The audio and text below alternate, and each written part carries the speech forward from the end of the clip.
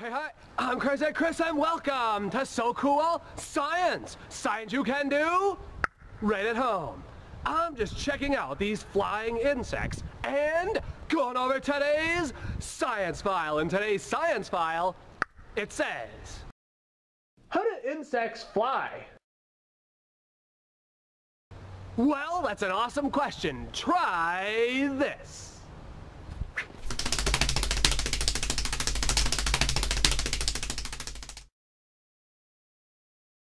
You will need a spray bottle, a clear jar, and an adult.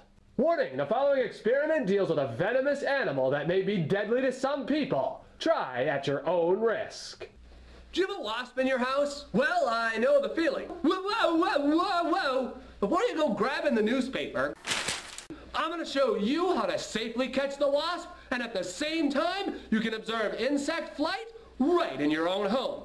So don't kill it. Remember, it got trapped in your home, and if you were trapped, you wouldn't want to be killed either.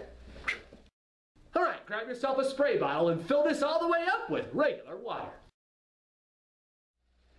Now, wait until the wasp is in a safe place, like in your window, and then you're going to get your spray bottle, and you're going to spray the wasp.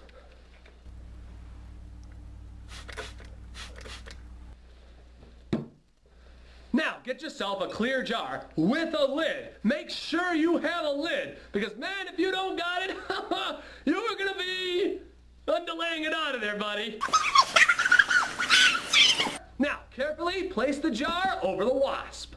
Now, wait until the wasp crawls inside the jar. Then, quickly put the cap on top. Now, check that out. Not only can you observe the wasp, but you can actually watch as the wasp flies inside the jar.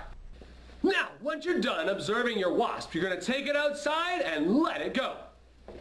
Once outside, make sure the wasp is in the bottom of the jar, then quickly remove the lid and get out of there. Don't worry, the wasp will find her way out and then fly away. Now that's pretty wicked cool. So, how do insects actually fly? And why does spraying the wasp with water stop the wasp from flying? Well, don't look at me. Take a closer look at this. Most insects, such as bees, wasps, and moths, all create flight the same way. Muscles inside the thorax of the insect squeeze the thorax quickly, which causes the wings to flip up fast, creating low pressure and allowing the insect to fly.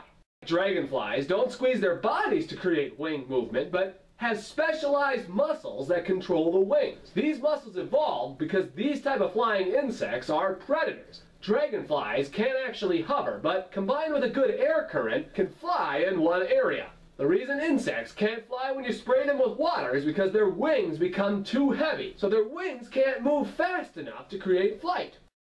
Insect flight evolved from the gills of primitive aquatic insect ancestors. These primitive insect ancestors swam through the water and got oxygen out of the water using gills. Some of these ancestors used their gill slits to help them move through the water faster. As these gill slits got longer and longer, they eventually became long enough to allow these ancestors to glide for a distance over the water. As these primitive wings got lighter and lighter, it allowed the first insects to take flight.